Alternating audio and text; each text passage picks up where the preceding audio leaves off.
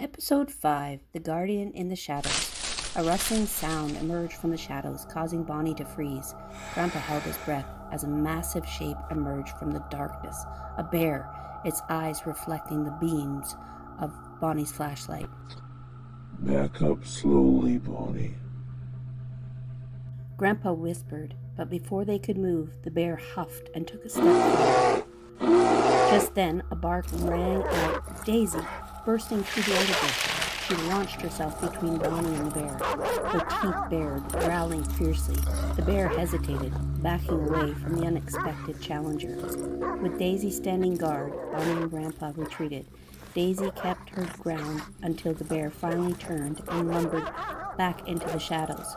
When the danger passed, Daisy ran to Bonnie's side, and they all hurried out of the woods safe together again.